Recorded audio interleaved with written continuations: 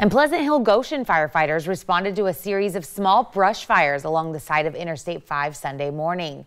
The department says around 11 a.m. they responded to the area of milepost 190 and found the small fires. A person living in a camp nearby helped stamp the fire down, and the weather helped slow the spread. The fires were quickly extinguished, but the department believes they were likely the result of a car driving by, possibly dragging a tow chain.